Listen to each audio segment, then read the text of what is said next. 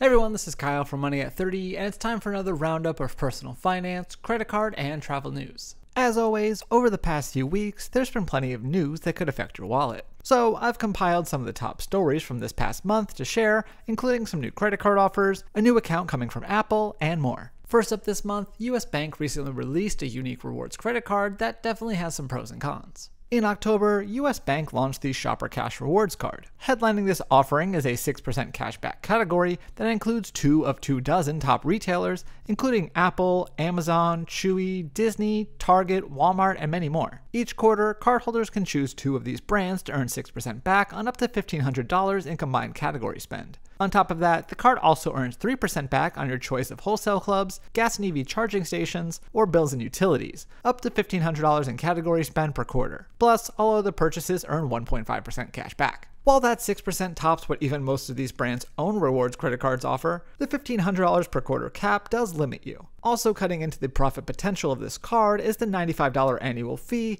although this is waived for the first year. Conveniently, US Bank does include a rewards calculator on their site, but be aware that the figure it spits out includes the current welcome bonus and does not account for the annual fee you'll face in subsequent years. Overall, while the US Bank Shopper Cash Rewards Card is certainly interesting, its value will heavily depend on how much you shop at the retailers featured in the 6% category. So while it may be worth a look, there's a good chance that there's a more generic rewards option that will better suit you in the long run. Next, if you've had your eye on the Chase Sapphire Reserve, then you should probably know that the current intro bonus is the best it's been in 5 years. When the Chase Sapphire Reserve debuted in 2016, one of the factors that made it an instant hit was the 100,000 point bonus it offered. Since that initial offer went away, there have been some potential cardholders who have continued to chase it, no pun intended. Well, while that 100k deal still isn't back, the Sapphire Reserve's current 80k offer is the best it's featured since those early days. To earn these points, new cardholders will need to spend $4,000 in purchases on the card within their first 3 months. As a reminder, since Sapphire Reserve customers can redeem points for 1.5 cents each via the Chase Ultimate Rewards travel portal or Chase Pay Yourself Back program, these 80,000 points could be worth up to $1,200. Of course, you should also keep in mind that the card carries a $550 annual fee,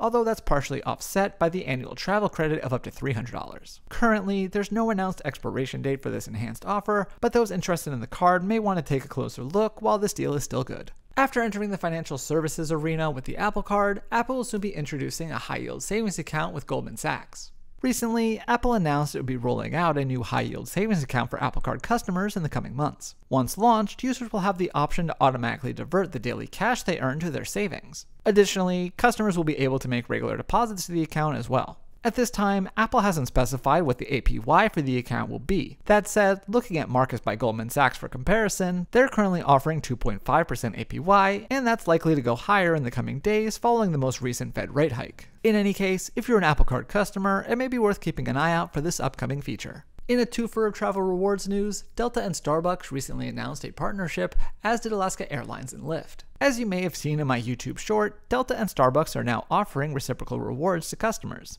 By linking your Delta Sky Miles and Starbucks Rewards account, you can earn 1 mile per dollar spent at Starbucks, as well as score double stars on Starbucks purchases made on days when you're flying Delta. Even better, those who link accounts by the end of the year can earn a 500 Sky Mile bonus, as well as 150 bonus stars after they make an eligible Starbucks purchase. In similar news, Alaska Airlines and Lyft are also partnering up to reward riders. Typically, those who link their accounts will earn 1 Alaska Mileage Plan mile for every $1 they spend with Lyft. But through the end of the year, this is being doubled to 2 miles per dollar spent. Unfortunately, Lyft now only allows riders to select one travel reward partner option at a time, so you'll need to choose between earning Alaska, Delta, or Hilton points through the app.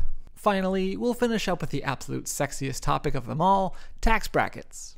Like most other years, the IRS has announced adjustments to the tax brackets for the upcoming tax year. However, what makes 2023's revision unique is the size of the increases. Amid well-documented inflation, the limits for each bracket have increased by about 7% next year. Also, the standard deduction will rise to $13,850 for single taxpayers and to $27,700 for married couples filing jointly, marking an increase of $900 and $1,800 respectively. Keep in mind that these figures won't affect the tax returns you file this upcoming tax season, but instead will impact those in early 2024 after the 2023 tax year is complete. Of course, for more info on this topic, I recommend visiting irs.gov or speaking to a tax professional. Hopefully this roundup gave you a better idea about what some of these updates are all about, but for more on these stories, I'll have links to some of my articles in the description box down below. Also, if you like this video, please hit the thumbs up button, leave a comment, and be sure to subscribe because we have new videos almost every week, and we'll have roundups like this one on the first Thursday or Friday of every month. So thanks again for watching, and I will see you next time here on Money at 30.